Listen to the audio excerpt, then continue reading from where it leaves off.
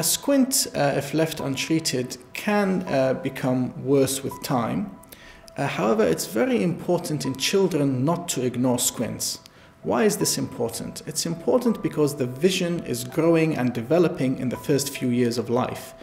The eyes are effectively plugging into the brain and vision is growing.